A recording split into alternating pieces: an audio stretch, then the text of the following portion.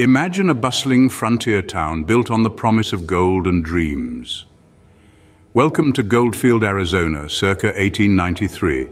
This was a time when the glint of gold ignited a spark of ambition and adventure in the hearts of men and women alike. Goldfield began as a whisper, a rumor of gold tucked deep within the folds of the Superstition Mountains.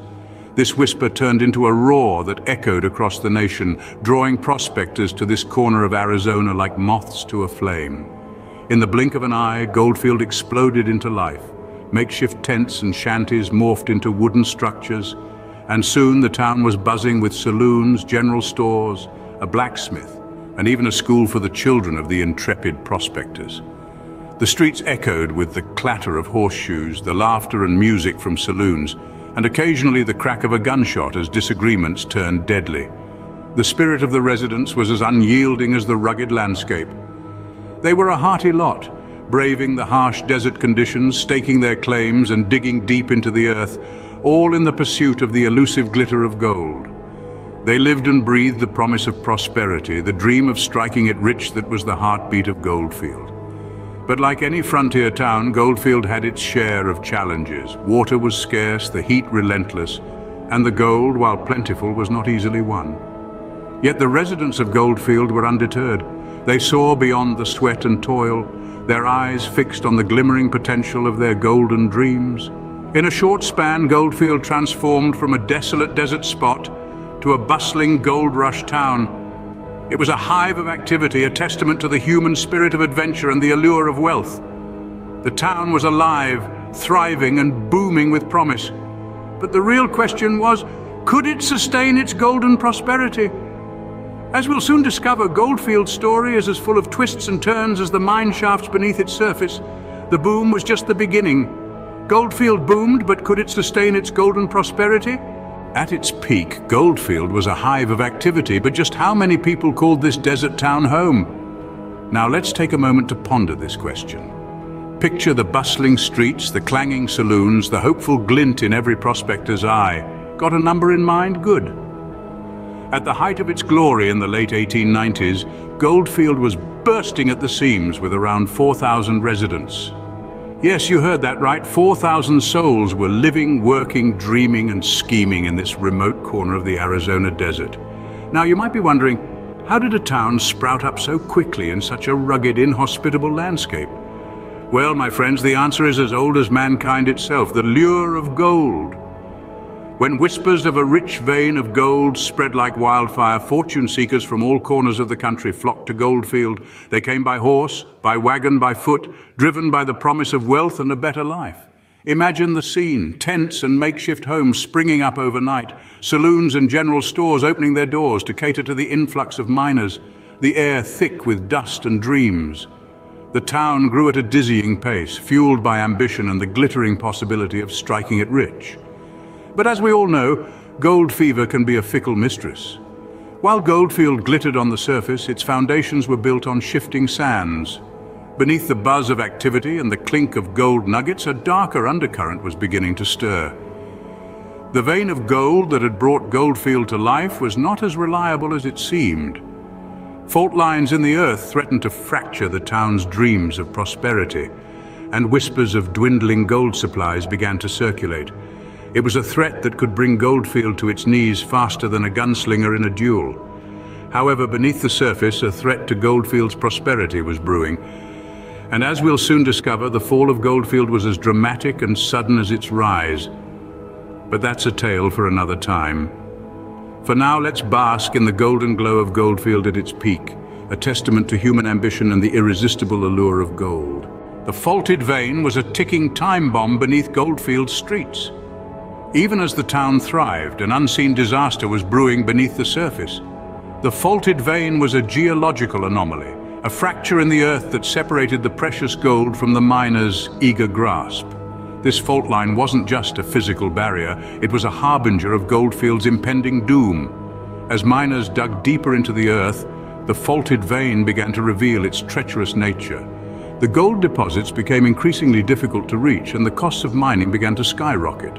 Meanwhile, the gold that had once seemed so abundant started to dwindle. This was the beginning of the end for Goldfield. The town's economy, built solely on the promise of gold, started to falter. Businesses that had once thrived on the mining boom began to close their doors.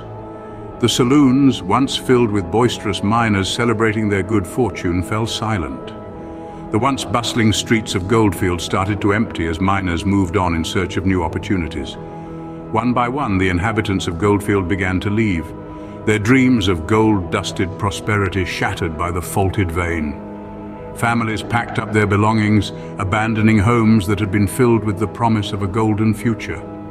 The town's population plummeted, and the vibrant community that had formed in the heart of the Superstition Mountains began to fade.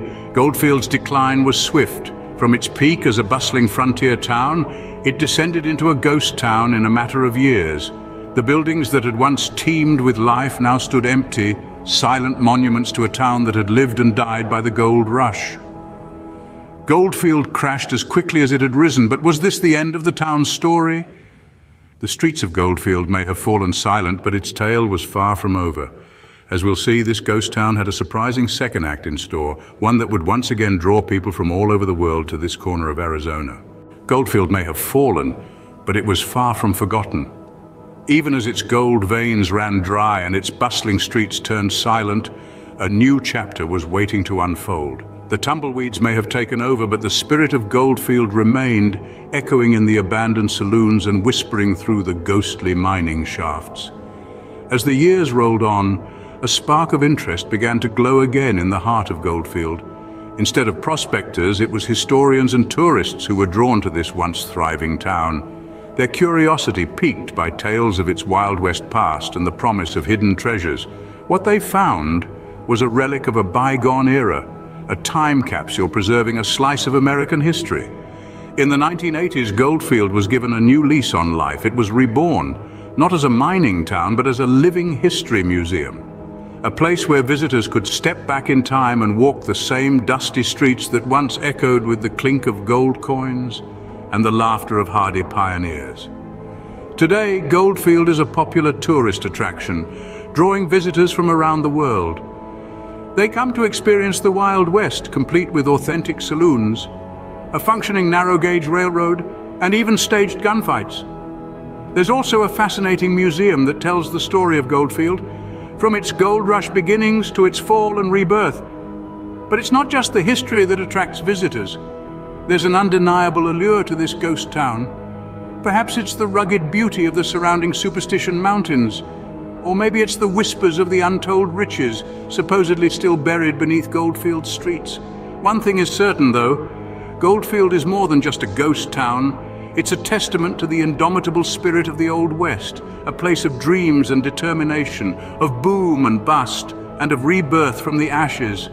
Goldfield's streets may be quieter now, but some say its riches are still waiting to be discovered.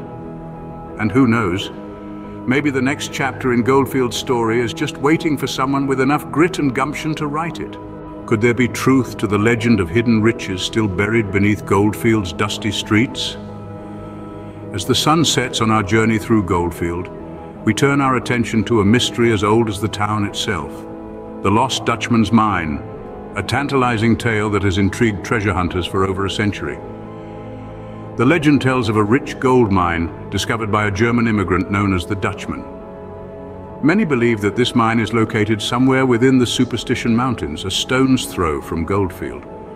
The Dutchman, whose real name was Jacob Waltz, supposedly hid his mine so well that its location died with him in 1891. Since then, countless adventurers have tried to unearth the Lost Dutchman's mine, drawn by the promise of untold riches. Yet despite the numerous expeditions and the many maps purported to lead to the mine, its exact location remains a tantalizing mystery. Some say it's a myth, a tall tale spun from the gold fever that gripped the region. Others believe it's out there waiting to be discovered. There are clues, of course, stories passed down through the generations, old maps, cryptic hints left behind by the Dutchman himself, but nothing conclusive, nothing that has led to the mine yet. As we leave Goldfield, we invite you to ponder this mystery. What do you think? Is the Lost Dutchman's mine real, or is it just another ghost in this ghost town's rich tapestry of tales? Whether or not Goldfield streets are paved with gold, its story is a treasure in itself. So did Goldfield's story spark your inner adventurer? If it did, we want to hear about it. Unearth your wildest gold rush dreams and share them in the comments. We can't wait to dig into your stories, and if you're craving more historical adventures like this one, don't forget to hit that subscribe button. Remember, history is full of forgotten corners waiting to be explored, so stay tuned and join us on our next journey into the past.